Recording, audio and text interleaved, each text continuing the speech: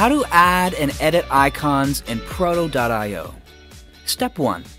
Navigate to the UI panel. Find and then drag the icon onto your canvas. Step 2. Under Properties, click on the gallery symbol. This will enable you to view all available icons, and you can search and sort if you'd like. For this example, we'll select the YouTube icon. Step 3. To change the color of the icon, we'd like red because it's YouTube, click on the Color tab beside the icon and select a color. Again, we'll select red. Step 4. To change the size, position, and other properties of the icon, click on the Size and Position tab. From here, you can change the size, the position, as well as other properties, such as if the icon should be draggable or not.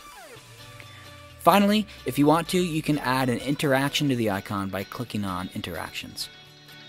And that's it! How to add and edit icons in proto.io.